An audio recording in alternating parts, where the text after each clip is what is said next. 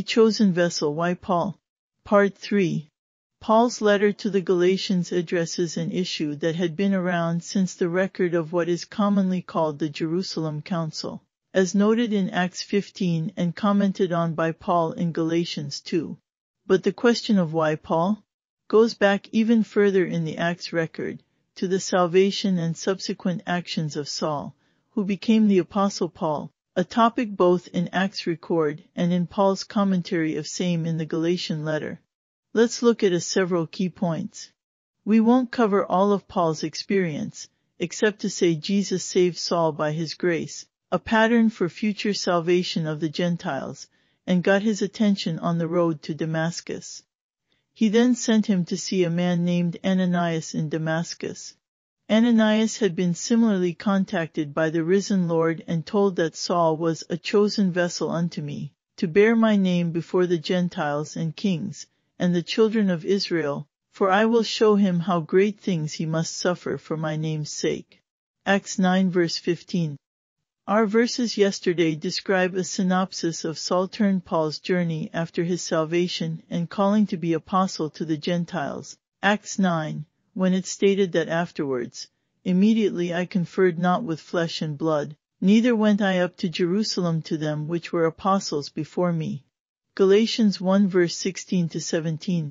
Following this, the next thing we see, Acts 10, is that Peter, and the rest of the 12, were to learn of something new coming their way as Peter had an encounter with the Lord and, per his instruction, with a Gentile named Cornelius. And after Peter returned from his encounter with Cornelius, the event came to cause issues. And the apostles and brethren that were in Judea heard that the Gentiles had also received the word of God. And when Peter was come up to Jerusalem, they that were of the circumcision contended with him. Acts 11 verses 1 to 2. Continuing in the Acts record, Acts 11, suddenly it appeared that Gentiles were somehow believing in Christ in large numbers. This came to the attention of the Jerusalem church, the 12 plus James likely, and they sent forth Barnabas, that he should go as far as Antioch, who when he came, and had seen the grace of God, was glad, and exhorted them all, that with purpose of heart they would cleave unto the Lord.